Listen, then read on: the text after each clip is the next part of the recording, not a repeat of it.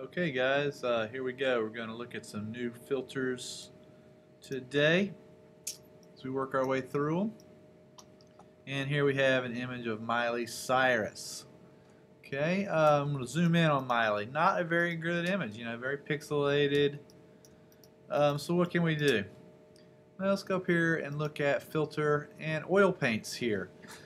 This is an odd place for it, I think. I don't know why it's not in the filter gallery here with, let's just say, with everything else artistic, such as watercolors and palette knives and dry brush all painting techniques, but it's not there. For some reason they decide to put it here. I also am not sure it's in the newest version of Creative Cloud. I was looking online and it seems like they may have removed it, but anyhow, we have it for CS6, so let's play with it and see what it does. So here we go. We're going to just zoom in. And so we got our layer here, oil paint me. First thing I want to do whenever I can possibly use a filter is go ahead and convert it for smart filters. And you'll notice, yep, you'll notice that little thing comes here, which means this layer is now a smart layer. Which means I can do certain things to it and other things I cannot do.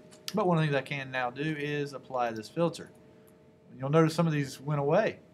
Alright, so there's a good example of whenever you make a smart layer, things don't always work. So we hit oil paint, and it's pretty cool. You got all these different features here, and we'll just play with them. I just start from the top, stylize. I think I like mine a little smaller. Try to make it look as natural as I can. Cleanliness, maybe not quite, somewhere in there perhaps. Scale, look at the difference. Again, I like it kind of small scale. Brush detail. And it's a little pattern-like if you ask me. I remember we talked earlier about using filters. I'd probably use this in conjunction with another one. This one, angular direction. You can slowly see how it's shifting, changing the angle of the strokes. So, find something that works for you. And shine. Look at the difference. That's full shine. No shine. It needs a little to be able to pick up as if it's so something like that. And already that's better. Hit OK. And we can take look at the difference. Yeah, look at that. Compared to turn it on and off. That really pixelated image. It's a lot more interesting. So it's a good start. All right. Oil paint. Again, there it is.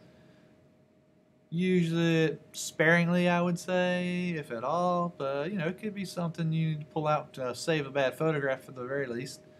Alright, so let's turn that off, and we're going to just look at this here. Now we have another layer. This one's really cool. I didn't know anything about this. I checked it out, and I like this one a lot.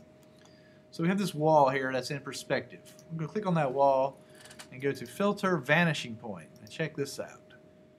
And there's your wall. Go ahead and grab the top one here. Don't worry about all this other mess here. This is what we want.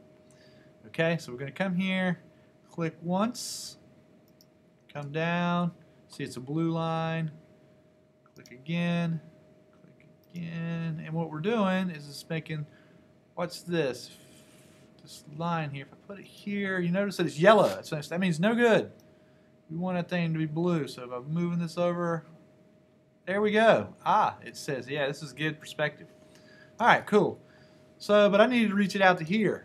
So I'm going to zoom out just like I would normally and grab, go back to my piece, my tool here, grab this point, and what's that? Just pull it, and it zooms it right out. Perfect. If I need to make little adjustments, I can. But I'm thinking that's good enough. All right. So nice and blue, and what this does is sets up a grid of perspective. Okay, so what does this do? Well, check this out. I'm just going to hit OK. All right, and we're going to open up this poster of Miley Cyrus poster tour. And let's go ahead and hold Command Shift, and we make a selection of Miley. Go ahead and hit Copy, Command C, and you can go ahead and close that. Hit Deselect, so nothing's selected, and we're going to go here above this layer here, and we want to make a new layer. That way, you're going to see in a minute what's going to happen. So I've got a nice layer with nothing on it. Now go back to Filter Vanishing Point and see what happens. There is our vanishing point that we just made. Now watch this. Edit. Command V. I'm sorry. We're just going to paste that. But we just, so it wouldn't let me paste it from edit, but I know the shortcut's Command V. Okay? And check it out. Come on. Now I have Miley Cyrus's poster working in perspective. If it's too big, I can Command T it, I think. Come in here, I can make it smaller. Okay. But watch what happens when I bring it down. It stays in perspective. It's so awesome. This is really cool. So, I've never used this, but I may in the future. I really, really, really like this. So there we go. Miley Cyrus poster. Hit OK.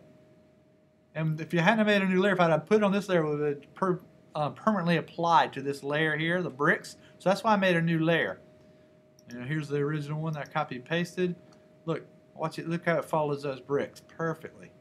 Well, maybe a little off here, but you know what? Command T. You can always make little changes like that. There we go. Miley Cyrus in concert. So, 2 new cool things, especially this one, to use. Next class, we'll maybe look into the blur function. All right? All right, that's it. Thanks for watching, and we'll discuss this next class. Bye.